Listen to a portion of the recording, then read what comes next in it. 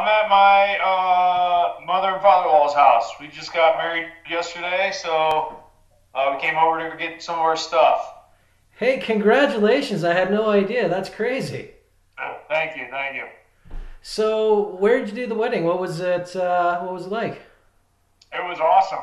It turned out perfect. We did it in Kent, Ohio, and it was right on a lake. Had like a beautiful patio. I think they're called a pergola or something. We got married there, and then the reception was right above that in this hall,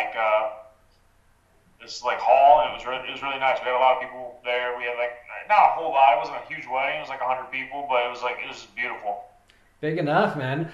So Yeah. Is Vancouver the honeymoon plan? Like, So that's what I keep joking with her about. Like, hey, we get to go to Vancouver. That's our honeymoon. She's like, oh yeah, real fun. do you have one planned maybe later? I want to take her some. I like sandy beaches and hot weather. So hopefully after this fight, if everything goes well, we're gonna go and I don't know. I love like the Keys and all that. All right. Well, there's motivation for the performance bonus right there. Yeah, there's always motivation for that though. True enough. That is absolutely awesome, though. So congratulations again. So I wanted to step back a little bit to start this out. You came in obviously against Maurice Green your last fight. Maybe a lot of people didn't know you. I know a lot was made about you had been doing the shingling job, and then you moved to full time fighting after the Contender Series. How has that transition been? How has training changed for you?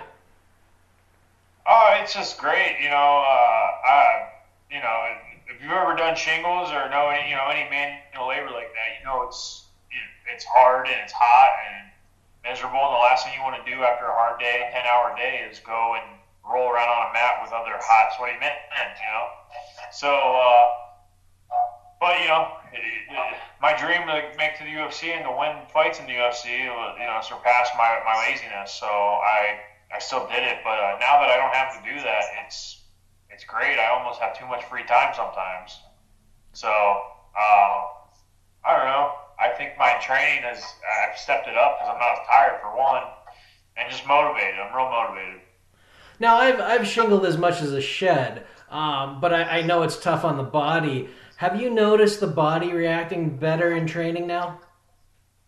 Yeah, yeah. I mean, the older I get, the harder it is for stuff to heal. Like I remember when I was like 22 and I'd hurt myself in practice or whatever, and like the next day I was fine. Now it's like a week later, I'm still whining about it. But the fact that I don't have to do carrying shingles is real hard on your elbows, and so is throwing 1,000 jabs or whatever. So not having to carry shingles, like I don't have elbow pain anymore or shoulder pain, so it's really good. You know, who wants to lift heavy shingles all day? Not me. Fair enough. I think a few people would probably say I don't want to get punched in the face either, but I definitely know which is more appealing in the long run. Right, right. So you're training out with Strong Style, and obviously you've got some famous teammates there. I mean, what has that been like? It was funny. At first, you're kind of like I've always known Stipe. The I've always known him, and before I started training with him. He's a nice guy. So like, but when I first got there, it was kind of weird. I was like, oh my god, I'm training with the heavyweight champion of the world. And now like it's no big deal, and like we're all really good friends. He was at the wedding last night, partying and having a good time, and uh, Alexa just got into the UFC, and it's great to see him progress, and then uh, make it to the UFC, last month or whatever. And I was more nervous for his fight than I was for any of mine. So it's like a family, man. It's really good. And I imagine that adds something in terms of, you're training with the best heavyweight in the world. And I imagine that has to add to the confidence. Yeah, I've said it before. Like if I can take a punch from him, man, I don't think there's a human that can knock me out. Because I feel like he hits just as hard or harder than anybody else in the world. Like, and he's durable and he's all around good. He's good off his back. You just never see it because I mean, how often does he get taken down? It's been like the greatest thing to have him training me, and not only that, but like mentally, he talks me through a lot of stuff, and it's just great having him around. It's great to be that he allowed me to be part of his training camp when he did, and it would just turn into now I'm like his main training partner.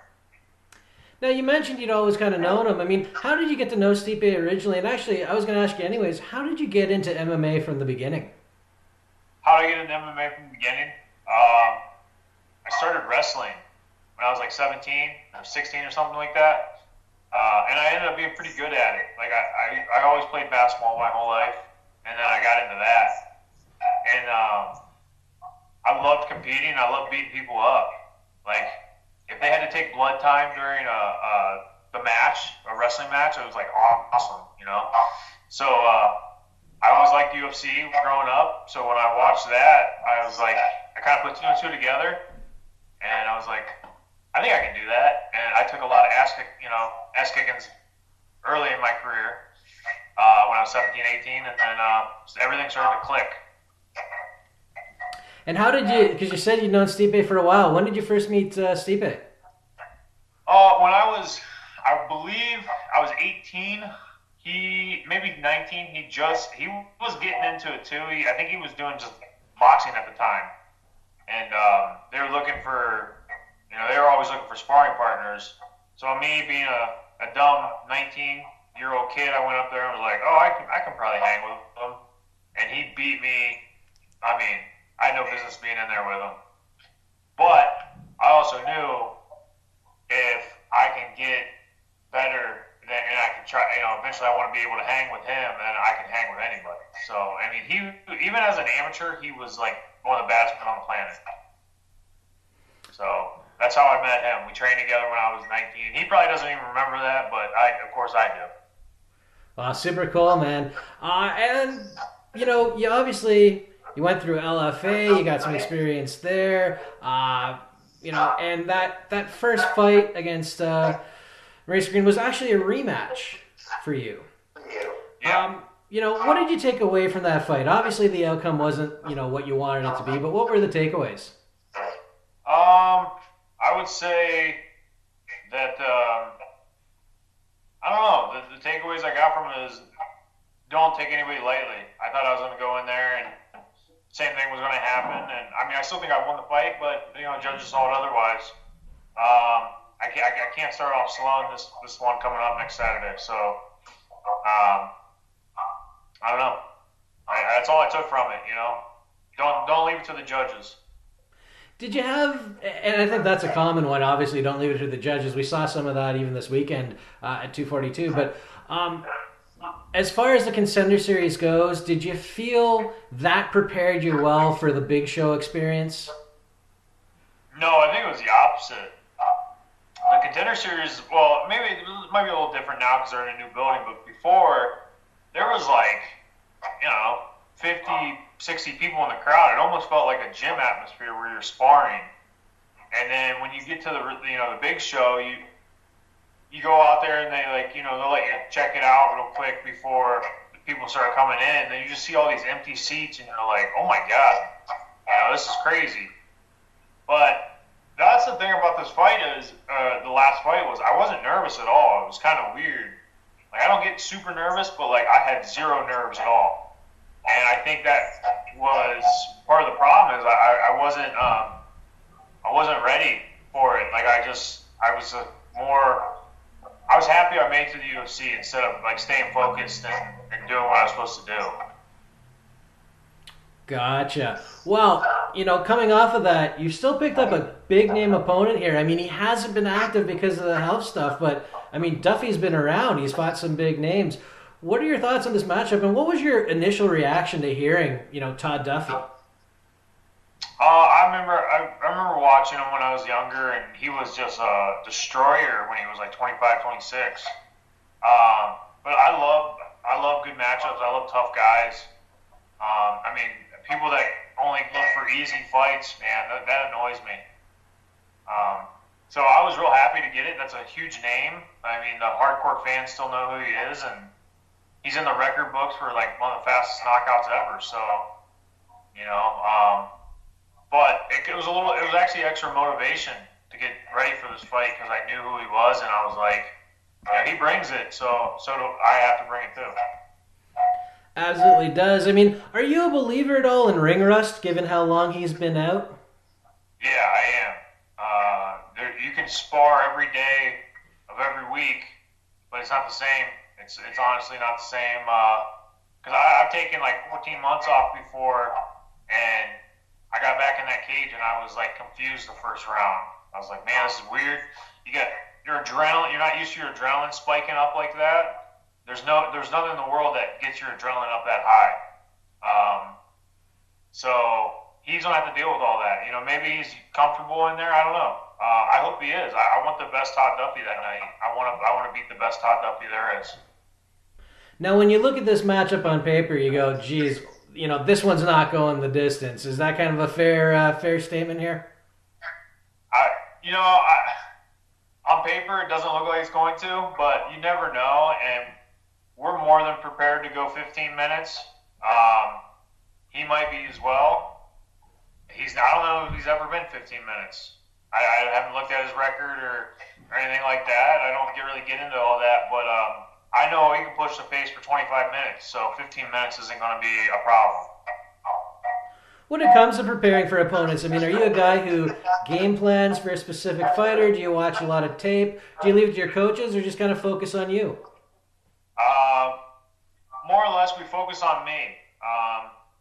In my heart, I believe that when I'm on and when I use my game plan and I implement it, I'm one of the best fighters in the world in the heavyweight division. So they watch tape on them. I don't. I made that mistake a couple years ago, watching tape on people. They look a lot better on film than they do in the cage sometimes. So, I just let them handle it. They tell me what to watch for, and then they just pound it into my brain until, I'm sick of hearing them talk about it. But they're the best coaches in the world for a reason. Absolutely. Now, this is a pretty big card in Vancouver, and you've got Gagey Cerrone at the top of it. Which has got to be one of the best matchups of the year, especially for lightweight. Do you got a pick in that fight? Are you a fan of either guy? Well, I'm a fanboy out here. I mean, Cowboy's still my favorite fighter as a fan. So I'm happy I'm going to get to be on the same card as him. I promised myself I wouldn't get too fanboy or go up and try to take a picture with him because, I mean, I'm here for business and he's here for business. But, man, that's going to be a great fight, and everybody's already calling it fight of the night already. But I'm gonna laugh if it's like a more technical, slow-paced fight. It'd just be funny if because everybody expects it to be crazy, which it's going to be crazy. But both those guys are pretty technical fighters, so who knows what's going to happen. All right, well, I'm looking forward to that one too. I'm looking forward to yours. I always ask this, and you can skip out on this if you don't want to do it, but do you have a prediction for your fight? No prediction. I just know I'm going to win. I train too hard. I have too many good coaches and too many good people around me. We're going to go out there and we're going to go to war, and that's all that matters is going out there and getting our hand raised. Absolutely. If you do get your hand raised, all goes well. What's the plan for the rest of 2019? Would you like to get one more in if you can? Yeah, for sure. Any card on the horizon that you'd want to be on? I fight every weekend if they let me, so it doesn't matter. Fair enough. One more for you. We saw, and I'm asking this because, like you said, you've been training with Stipe, you've known him for a while, and then you've got another promotion with Bellator. Ryan Bader, Czech Congo went last night. Ryan Bader's been saying, hey, I'm the best heavyweight in the world. What are your thoughts when he says stuff like that? I'm sure he's a nice guy, but he's not. I mean, we all know who the greatest of all time is. There's a reason that belt's in Cleveland right now. He can believe whatever he wants, and he's a nice guy. I've met him at our gym before, but I mean, we all know who the best is, so there's really no debate. And it's kind of a shame. I mean, he's done good things over there, but after he left the UFC, I mean, we're never going to get to see maybe him go up. But yeah, so back to Vancouver. Looking forward to this fight, and hope to see you backstage. I see you got you on the media day. Have you gotten kind of more used to kind of the media attention going into these now? Yeah, it doesn't. It's just normal now. You know, the first couple of fights that happened, I was kind of like, oh my god, look at all this. But now it's fine. You know, I enjoy doing it. Well, I hope to see you there, and we'll talk to you on the media day again. Hey, thanks a lot for taking the time as well. We'll send this out to you. Where can fans find you on social media? All my social media is Jeff Hughes MMA. Pretty easy stuff. That's it. You know, I try to stay busy on Instagram and Facebook. I'm 31 years old. I have no idea how to use Twitter. So I'm gonna work on that after this fight, then. So you can catch me on all those. 31 years old is a dagger to my heart. I just turned 40. I'm that much further behind. All right, Jeff. Hey, thanks again for the time today. We'll talk to you soon, man. All right, sounds good. Thanks. Cheers.